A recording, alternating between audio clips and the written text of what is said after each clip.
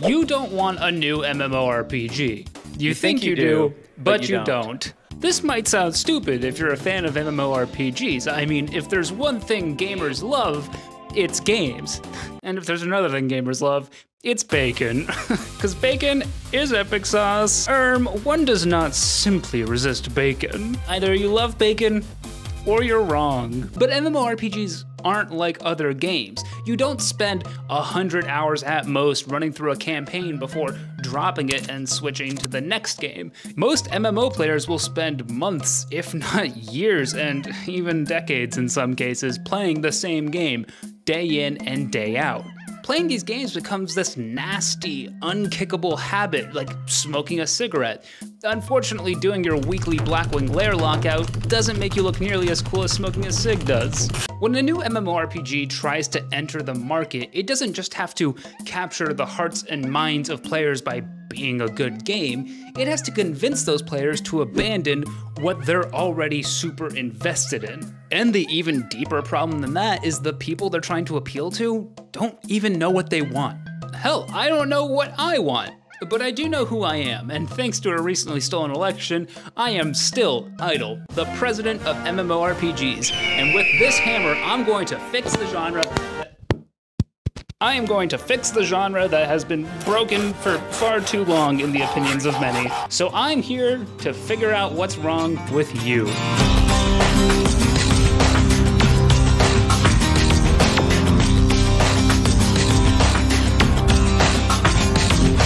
I can't take this guy seriously. God? I mean, bald, patchy facial hair, green tights, yuck. I hate this guy. I hate him a lot. But there is one thing I like about him, and that's his beautiful shirt. Introducing Into the AM, the hottest apparel in menswear since the introduction of the bolo tie in 1954. You've got hot graphic tees that can be as minimal or as loud as you want. Look at this beautiful tan shirt with the minimal palm tree design just in the corner.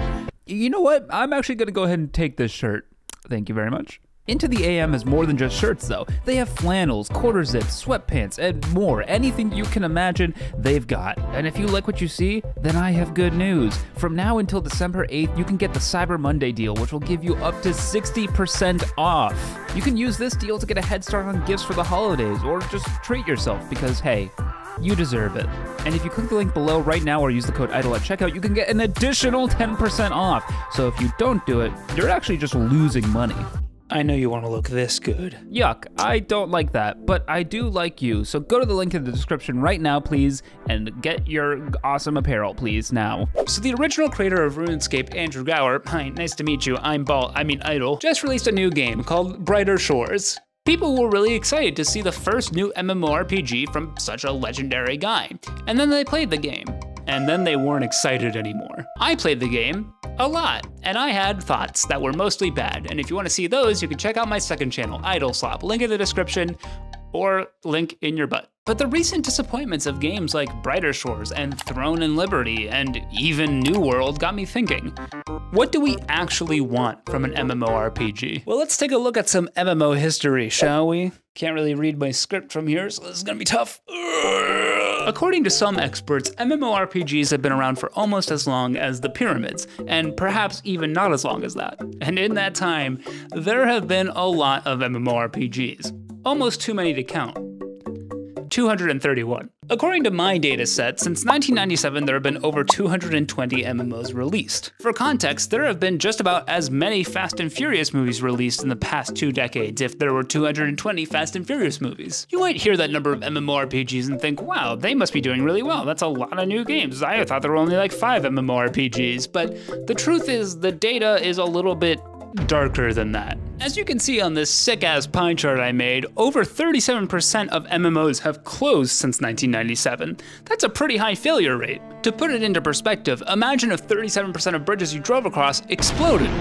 You probably wouldn't drive over many bridges. This number could actually be even higher since a bunch of MMOs have closed down regional servers, now making them only available in Asia or Europe or North America and no longer available worldwide. But as cool as this pie chart is, it 2 doesn't tell the full story. Unfortunately, the Excel tutorial I watched only taught me how to make a pie chart. Oops, psych, egg on your face. I learned how to make bar charts too, or whatever this chart's called. It's pretty cool though, isn't it? On this chart, we can see the number of MMOs released versus the number of MMOs closed year over year. As you can see in the early and mid 2000s, things were going really great for MMORPGs. There's a lot of blue here, and blue is good.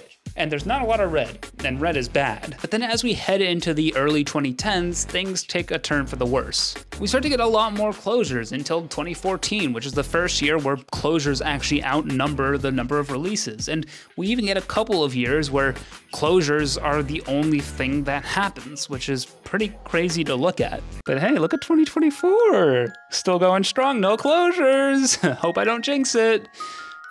No one die. Full disclosure, I got all of this data from Wikipedia, so someone could have edited in a new MMO called Butt Blaster 69, and I wouldn't have noticed. I didn't check the data set, so do your own research.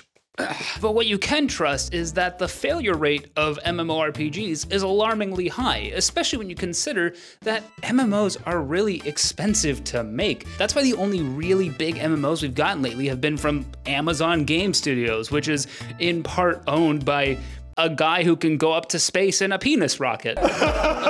That's a special kind of wealth. But even with these AAA or even quadruple A MMORPGs, they really struggle to capture the market in any meaningful way.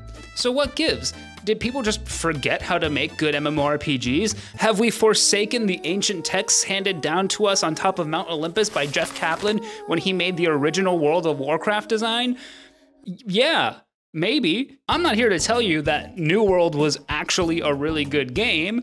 I've played New World. It was actually not a very good game. And Brighter Shores, which I've already mentioned a little bit, is just such a hollow experience that it's not worth playing when you could spend your time invested in much more established and fleshed out MMORPGs. But a much deeper problem than the games just not being all that good is that I'm not convinced there's a huge market for new MMOs in general, as much as players and people like me might try and cope and say there is. The population of MMO players has shrunk dramatically thanks to games like League of Legends and Valorant and Fortnite that have taken the multiplayer scene and really dominated it for the past decade.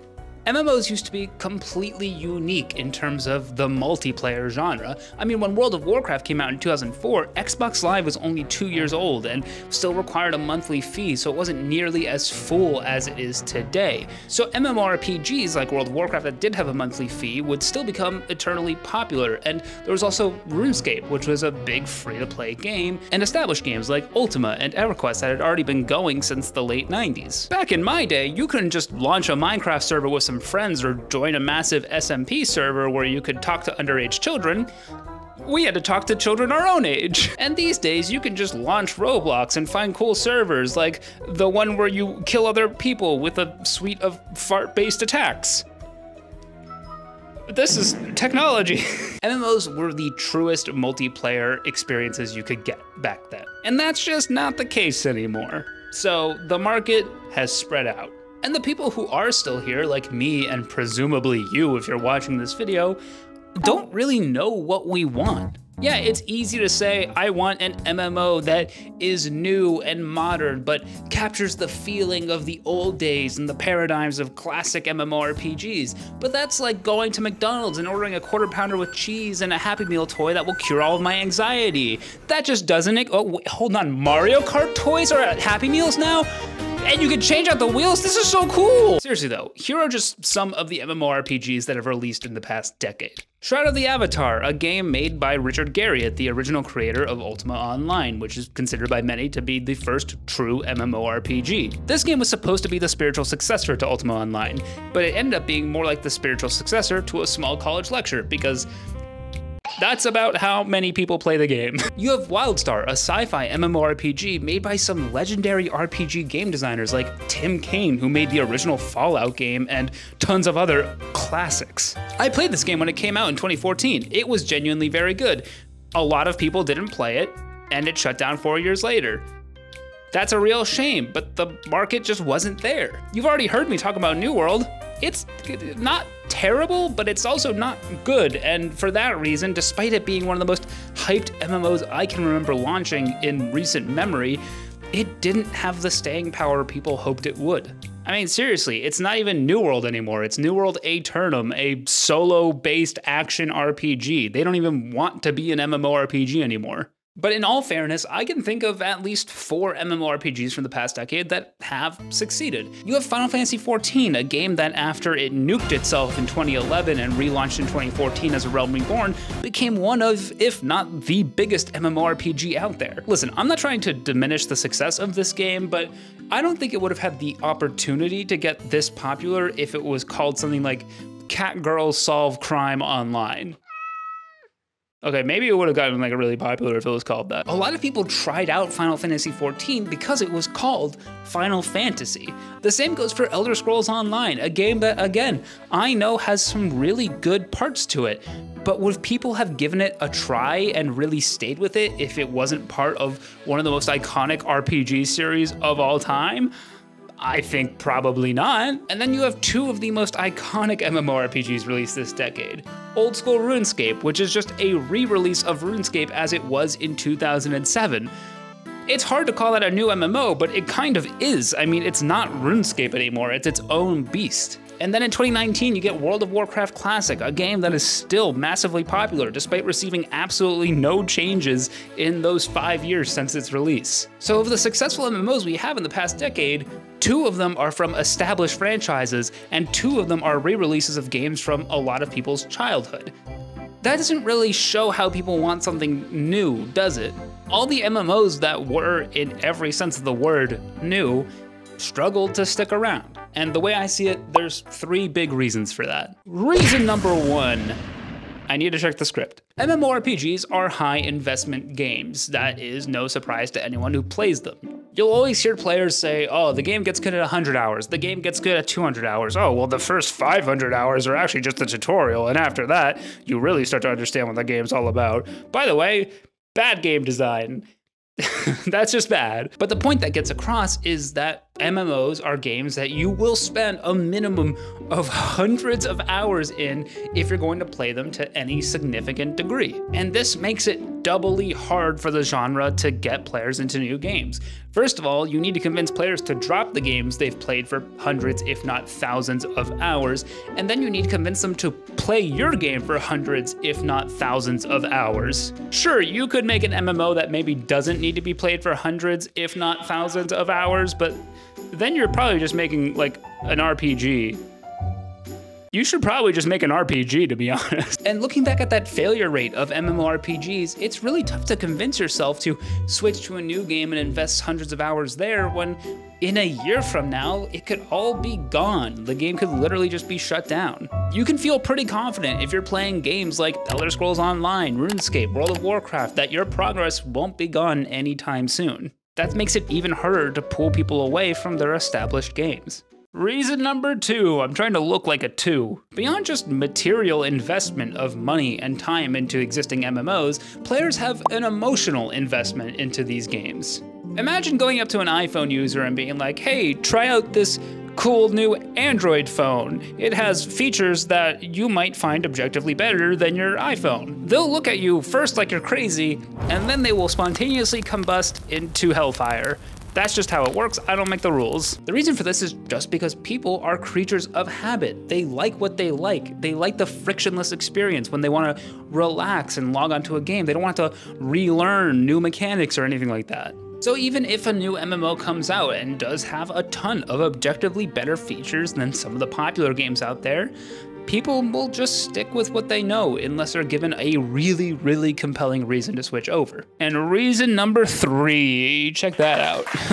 Just for you. MMORPGs, despite the rise of solo gameplay, are inherently social games, even to this day. No matter how you play these games, there's a good chance you have at least a few friends you talk to while playing it. Maybe it's a guild you're super active in and you do raids and PvP every single week, or it's just a casual leveling guild where you just talk while you do some quests on your own. And even if it's not in the game itself, maybe you're just on a Discord call with a few friends who are playing that same MMO as you, and it's a cool way for you guys to all bond and relax. All of these bonds are built through these MMORPGs, and you can't recreate that through mechanics or graphics or anything on the technical side. A lot of people say that MMORPGs were the original social networks, and I think that's true when you look at how competition works in social networks. Twitter is an objectively bad site.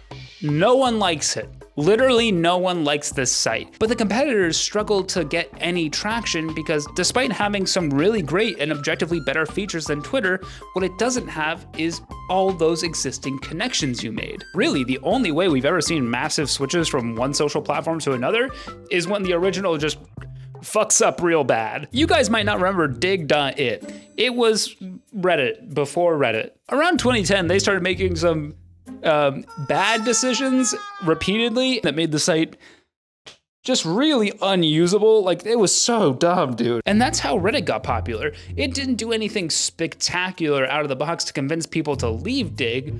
Dig convinced people to leave Dig, and Reddit was just there, ready to accept all the refugees. This is something we've seen happen in MMORPGs. About 5 years ago, World of Warcraft was just wrapping up Battle for Azeroth, one of its least popular expansions ever, and it had just released Shadowlands, one of its least popular expansions ever.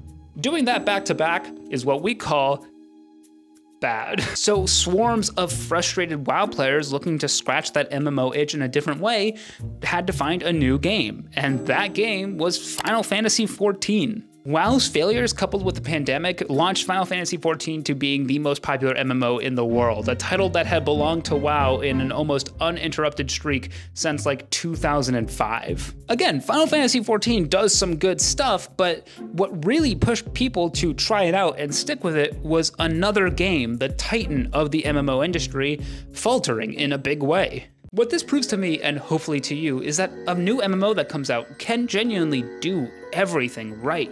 But that still might not be enough unless an external factor plays into the success. What these new MMOs need to be able to do is sustain themselves on not peak player counts at all times, so that hopefully in a few years something does happen that causes a shift. Okay, I know what you're thinking.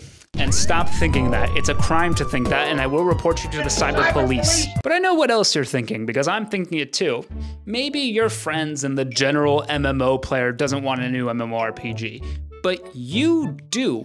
You would invest your time into a new game if it was worthy of that time. All right, that's great. Good for you. Good for you, little guy. Champ? Good for you, champ. Let me ask you this though. What do you want from a new MMORPG? What does it have to convince you that it is worth investing your time into? Do you want a brand new modern MMORPG that maybe genre blends and does things that we've never seen before? Do you want a new MMO that puts a modern twist on the classic design principles? Do you want a Nintendogs MMO? We all want a Nintendogs MMO. I would kill for a Nintendogs MMO. I would kill everyone for you, little guy. But when I talk to people who play MMORPGs and I look at the landscape of new MMORPGs, all I see is more of the same. Old School RuneScape and World of Warcraft Classic are two of the most popular MMORPGs out right now. I'm not saying this is a bad thing. I like both of these games a lot, but I think the case is that there's a very thin strip of runway for a new MMO to land on. And if you manage to thread that needle, you'll please the core audience of MMORPGs by maintaining the status quo of the last 5, 10, 15, 20 years. And a new MMO is gonna have a really hard time doing that while differentiating itself from the other games out there. Going back to Brighter Shores, my big issue with this game is that it actually feels too much like RuneScape. When I play it, I think, well, if I'm gonna spend time here, I guess I should just play RuneScape, which is the better version of Brighter Shores. And this was something we saw all the time back in the day when every new MMO was going to be the WoW killer because it did things mostly like World of Warcraft. But when players would play it, they would usually leave because all their friends and their time and investment on World of Warcraft was on World of Warcraft. Why would they play a different game that feels like it but slightly different? This mindset of not wanting anything new obviously doesn't apply to every MMO player. I mean, Warframe is an extremely popular MMO from the past decade, and it's not like anything else, and it is really successful, but that's the exception that proves the rule. That's a saying I really hate, but I'm gonna use it because it proves my point. The question this should naturally lead us to is, what does this mean for the MMORPG genre and its future? If you'll join me on the Monopoly board, I'll give you a little business lesson. Competition is good. It makes people innovate. Let's go capitalism. But with so few new MMOs coming out and closures happening more and more every year, except for 2024, you keep going, little guy. Look at you go. The market doesn't have anything to compete against. World of Warcraft can keep doing what World of Warcraft wants to do. New games can keep introducing more microtransactions, because where else are you gonna go, little guy? I'd like to see you quit. And at this rate, we have new players coming to the genre at a slower rate than veterans are leaving it. I know this is the case because I saw it in a video recently. It was this video. I said it in this video. The only thing that still gives me faith, though, is that I do believe MMORPGs are still truly unique experiences. Yes, there are more multiplayer games out there that can scratch that social gaming itch, but MMORPGs still are the only truly persistent, massive world where you can interact with thousands and even hundreds of thousands of players at the same time. It's something unlike any other game. And I think one day we'll see a change that revitalizes the genre. Maybe not to the peaks of 2004, I think those days are just behind us, but maybe to a new peak with something totally different. That would be great. I'm not ruling that out. But what I am saying is that's going to be super hard to do because we're all little goblins and we just want to play our little games and we want to drink Mountain Dew. So the genre is in a tough spot. Wait, are these my patrons? What's going on? Why isn't the Patreon song play the Patreon song? Play the Patreon song. Hey, you're a patron. Thank you so much for your support. Hey, you're a patron. I like you very much, cause hey, you're a patron. Patreon is where you're at. You went to the URL in the description and you gave me your money, and that's pretty neat. Hey, you're a patron. Thank you so much for your support. Hey, you're a patron. I like you very much, cause hey, you're a patron. Patreon is where you're at. You went to the URL in the description and you gave me your money, and that's pretty neat.